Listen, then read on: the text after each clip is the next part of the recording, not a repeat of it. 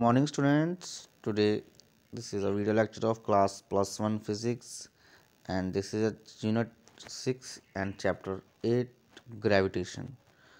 तो आज हम पढ़ेंगे ग्रेविटेशन चैप्टर स्टार्ट करेंगे। तो ग्रेविटेशन आपको पता है gravitation is very important chapter और बहुत सारे जो साइंटिस्ट हैं उन्होंने ग्रेविटेशन पर बहुत सारी रिसर्च की हैं। ठीक है, तो आज हम इसके बारे में स्टडी करेंगे।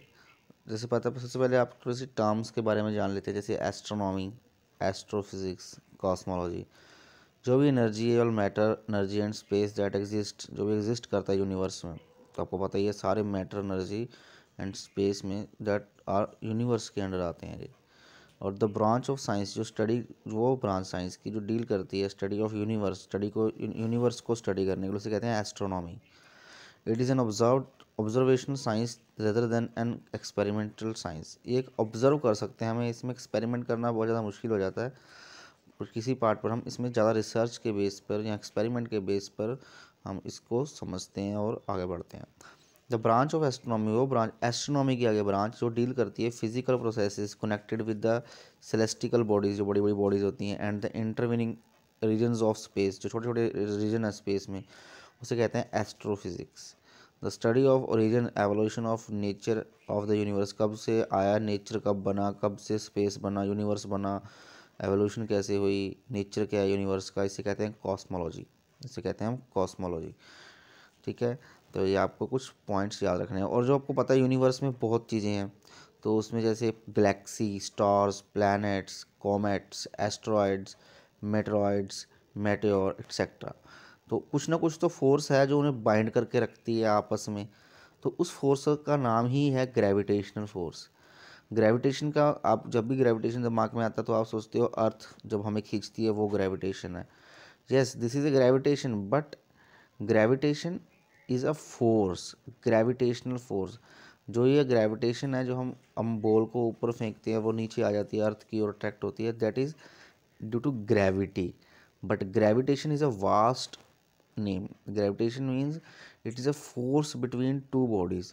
जो किसी भी टू बॉडीज़ को, जैसे सन के नज़दीक अर्थ है, तो अर्थ सन के ही नज़दीक क्यों, सन जो मून है अर्थ की ही रेवोल्यूशन क्यों लगाता है, तो उसके नज़दीक ही क्यों है, तो कोई ना कोई तो ऐसी फोर्स है जो उन्हें बाइंड करके रखती है, तो उस फोर्स का नाम है ग्रेविटेशनल फोर्स। कोई भी बॉडीज़ के बीच में, यूनिवर्स में बहुत सारे जो स्टार्स, कॉमेट्स हैं, उनको जो फोर्स बाउंड करके रखती है उसे कहते हैं ग्रेविटेशनल फोर्स।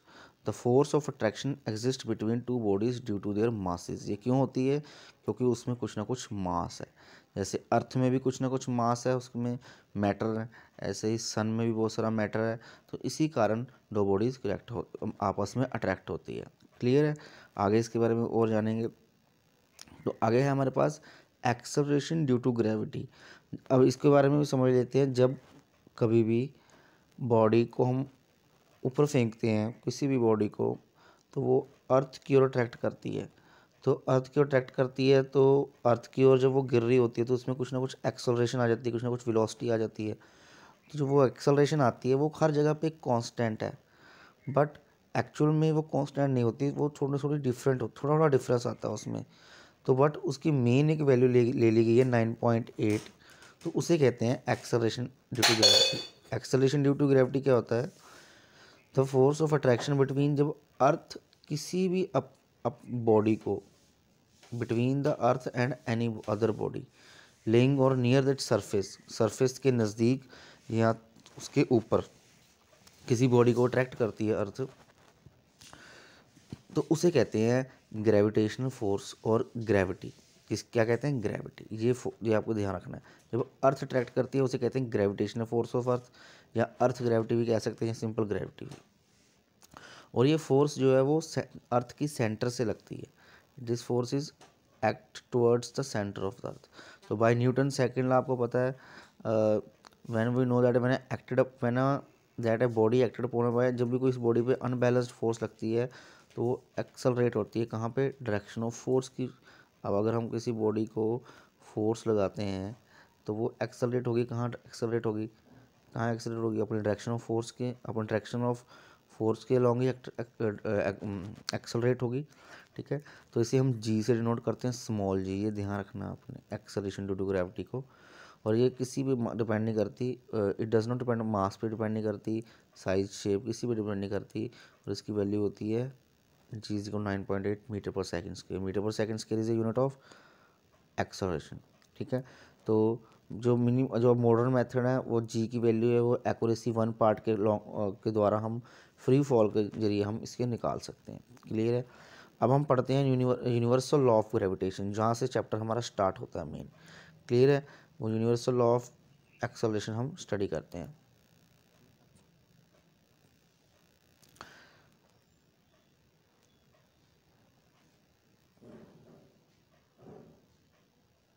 वेट, हाँ,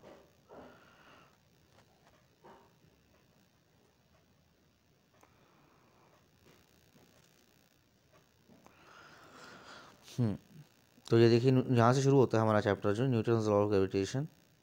सो every particle in this universe attracts every other particle with a force that is directly proportional to the product of directly proportional to the product of their masses and inversely proportional to the square of distance between them.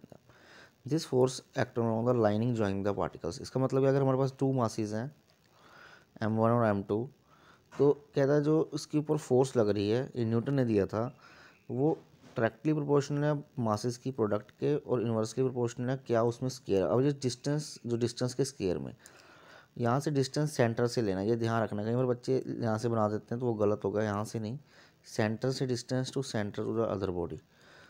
ये ध्यान रखना। अगर मास 1 हो, दोनों मास 1 हो, distance r हो, तो हमें पता है फोर्स किसके इक्वल हो जाएगी, g के, क्योंकि हमने प्रोपोर्शनैलिटी कांस्टेंट हटा दिया यहाँ से और यहाँ पर लगा दिया हमने ग्रेविटेशनल कांस्टेंट। ठीक है, और ये न्यूमेरिकल इक्वल होता है फोर्स और अट्रैक्शन के जब यूनिट मास हो और यूनिट डिस्टेंस पर पड़े हों। क्लियर है। अगर हम इसको लिखना चाहते हैं वेक्टर्स में, तो force on 2 due to 1 is equal to कैसे लिखेंगे, माइनस। माइनस क्यों लिखा, क्योंकि दोनों के ऊपर जो minus show that m2 is attracted to m1 and that force is directed towards m1, क्योंकि ऑपोजिट डायरेक्शन में फोर्स लग रही है, इसी कारण उसमें m1 माइनस हमने यूज़ किया।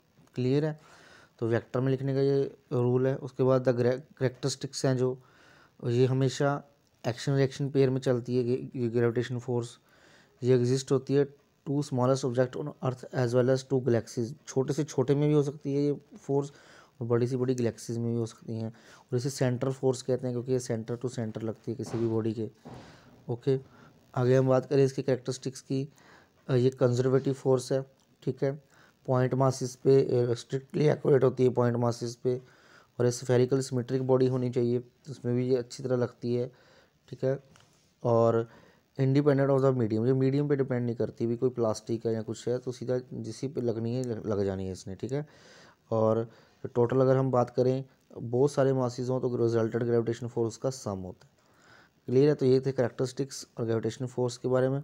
ठीक है, इसे ध्यान से समझिए।